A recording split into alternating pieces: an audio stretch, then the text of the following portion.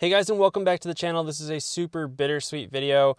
Today I'm about to go film the last B-roll footage, I think, with my 2016 protuned Subaru WRX. So I thought what better not to do than to show you guys how I film B-roll, take you through the entire process, and kind of give you behind the scenes as best as I can with this new camera, which let me know in the description down below whether you like this camera and whether the quality is decent, because I'm trying something new here.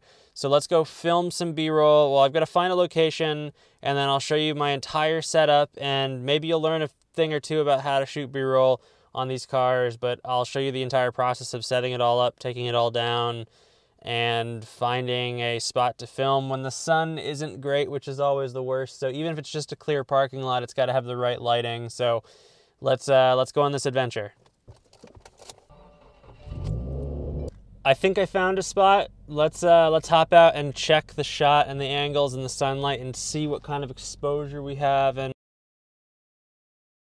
so it's looking pretty good. I've got a little sun coming from up there, but it might backlight the shot if I shoot this way, as long as I can get no glare from the sunlight. What do you guys think right now of the quality of the new camera? What are your thoughts so far? I'd love to hear it in the comment section below.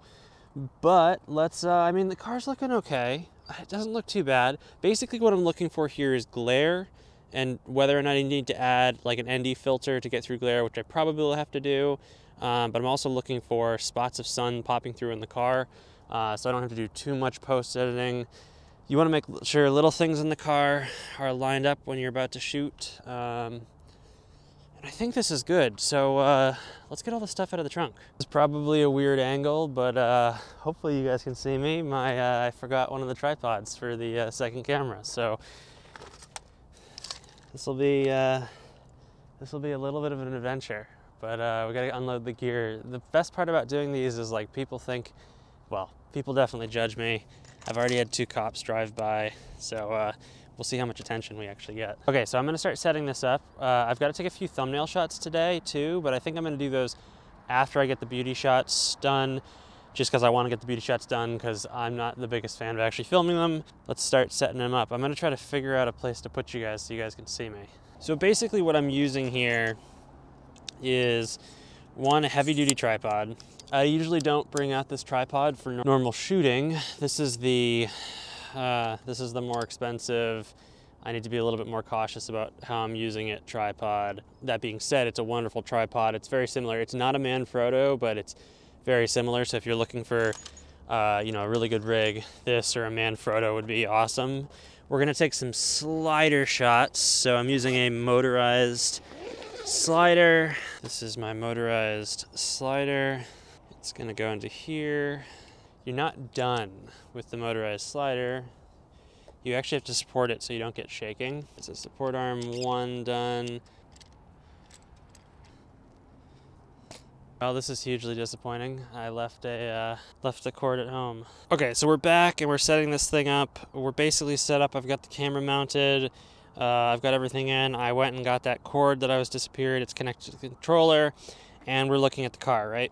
So I've got to turn the camera on. I'll show you guys a little bit, but then I got to kind of race because the sun is going down. So I've got it in manual mode. I want to shoot probably at 1/60. I got to probably take it to 1/80. I might drop my ISO. We're gonna shoot it a little bright, and then I'll bring it down in editing. Turn this bad boy on, and then we do video shot, manual mode. Pretty cool, right? Super simple. Let's go shoot some of this car. I'm gonna put you guys in the time lapse, and we'll check in after that.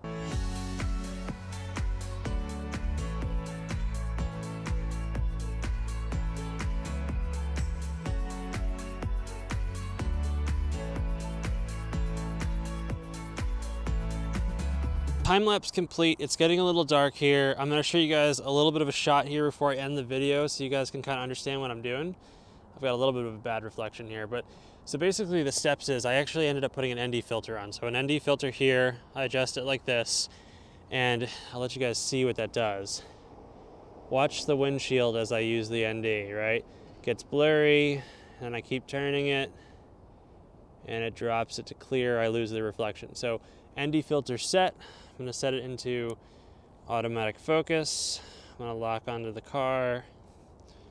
I'm gonna lock my focus in. It's hard to do this with one hand. I ended up dropping it to 1/50, just for a little bit more control. I'm still shooting with 400 ISO.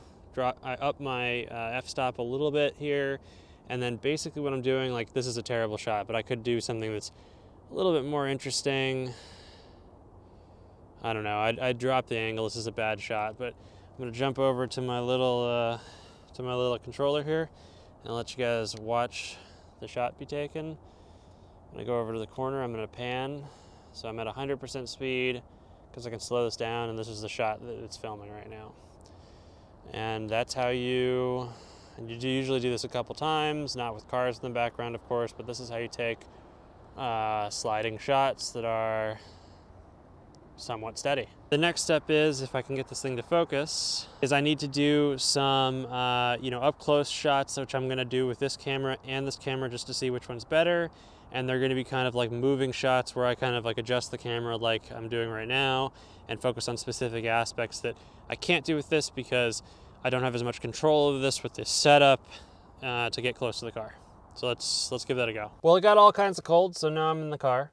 The car's not on, but it's substantially warmer in the car because it was super windy out. But yes, I went ahead and took the thumbnails because I couldn't feel my fingers. Still can't feel my fingers, but not so much of a how-to, but just kind of the process of what it looks like. I mean, the time lapse that you guys watched was probably, I don't know, like 15, 20 minutes of shooting, and then I just spent like another 45 minutes, and it's gonna probably produce like meager footage, to be honest. The idea, and I know that sounds awful, but I think like if I'm ever shooting like really good footage, which I don't think I've ever put on this channel, it takes like, I could be out here for 8 hours and I would want to go to multiple different locations. But the problem is although that's fun to do, it's a ton of work, and typically, well, actually 100% the payback's not there for the channel. And there are other things that I want to focus on and different content. So when you're shooting cars, obviously go for the best quality, but also balance what makes sense and what's not. And if you're going to start a business, you got to really think about that. I'm not giving business advice because typically you want to shoot the best content possible. I mean, it is what it is. So that's kind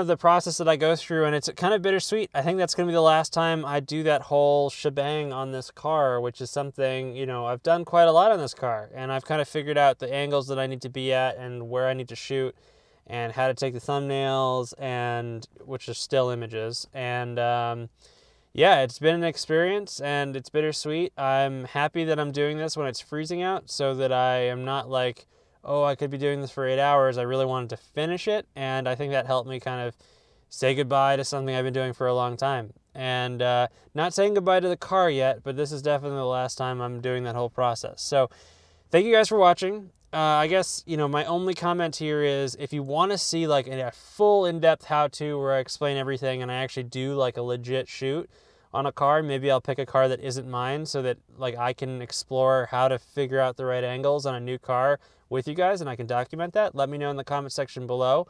I'll definitely do it if you guys are interested in it, but I don't know if that's something that you guys are interested in. So yeah, let me know. Otherwise, thanks for watching this short kind of montage vlog, not super specific video of me getting a little bit more B-roll done. Thanks for watching, guys.